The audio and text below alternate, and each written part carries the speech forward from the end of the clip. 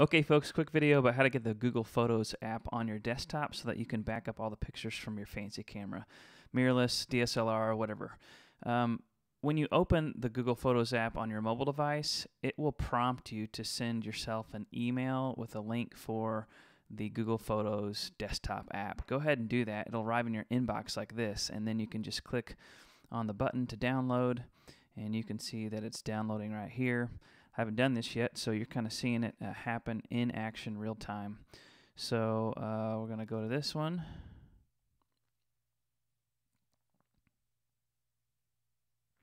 There we go, and I'm just going to drag it into my applications. Got that done, and just like that, we're in business. So to launch it, I'm just going to come find it within my little launcher here. I'm obviously on a Mac. PC, just keep following prompts. It'll be just as easy as this.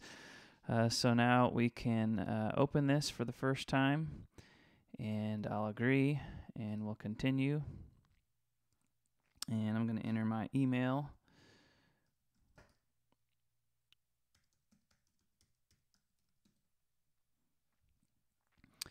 So you select your account, and okay, it brings up this little dialog, and it's wanting you to choose your backup sources, and you can choose as many or as few of these as you want. I'm actually just going to leave them all clicked.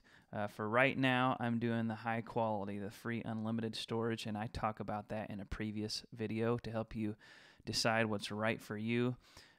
So you have to tune into that. I'm not going to rehash all of that.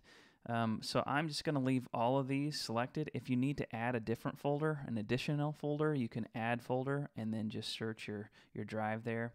I know that I have all my pictures inside of pictures, and there's some subfolders here, and even subfolders within my pictures, and then subfolders within there. But what it's going to do is just go through and scan all the file types that it's going to back up, such as JPEG, for example, and that's what it's going to pull from. So it's going to pull from the subfolders as well. I hope so. I think so anyway. So I'm going to cancel that because my pictures folder is already selected. High quality, and then you can choose to deselect or select whether or not you're going to help Google Photos improve their service. I'll go ahead and keep that clicked for now. And I'm going to start backup. Let's see what happens. Click the Photos icon to pause, change preferences, or check on progress. Okay, and you'll see click for important info about Drive Sync. I'm going to leave that off for now, but you can see my new little Google Photos icon right there. And so it's looking right now. And you can always get back into the preferences that we just did by doing that guy. All right, thanks, folks.